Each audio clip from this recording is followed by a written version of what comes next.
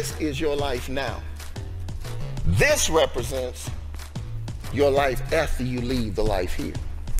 It goes on and on and on. It's going on. And where does this go? It goes on forever and ever. This is your life after you have lived this little speck. So many of us are focused on this little speck here with no consideration to all of this that's in front of us. We are trying to make this little part be so enjoyable that we dismiss the fact that we gotta go through the rest of this.